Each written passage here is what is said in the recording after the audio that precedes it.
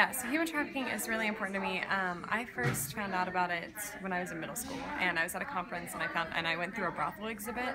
Just seeing that kids that were growing up my age around the world, and just because I happened to be born here in the U.S. and they were born in some other country, they didn't have the same rights as me, and I wasn't okay with that.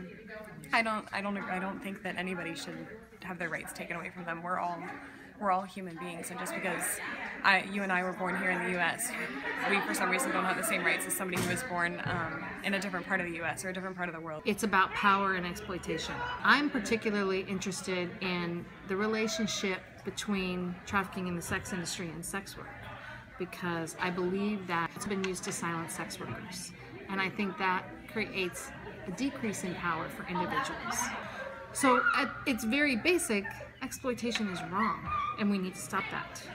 And we also need to value individuals' voices and listen to them and have them come to the forefront and help us make better decisions about how we can end exploitation and how we can create agency and choice for everyone.